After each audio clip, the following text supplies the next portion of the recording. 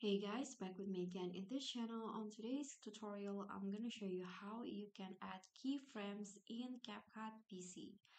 So to find a keyframe feature, you can't find it like on the mobile version, like at the bottom of the preview, but the keyframe is on the right panel here with the diamond shape. This is an option to add a keyframe. So if you find a setting with this, you can that means that you can add a keyframe. So for example, in the speed here you can't find the keyframe, so you can add it.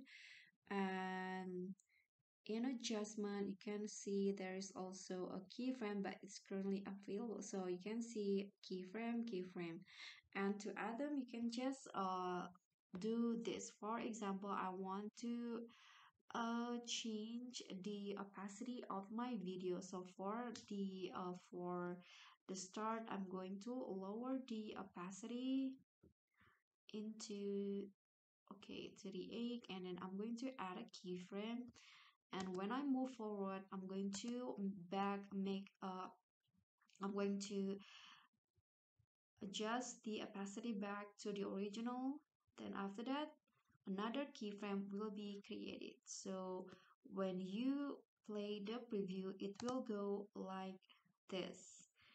Okay, so that's for the opacity, and I'm going to show you for the position, for example. So in this a part of the video, I'm going to adjust the rotate the video into, let's say, 25 degrees.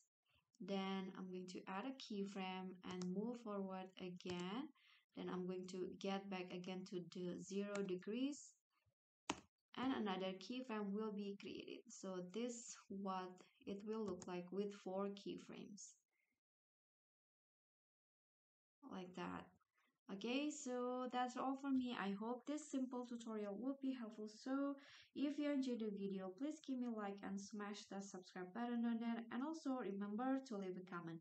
And last, please click on the thanks below. I will really appreciate that. I'll see you all at the following tutorial. Bye!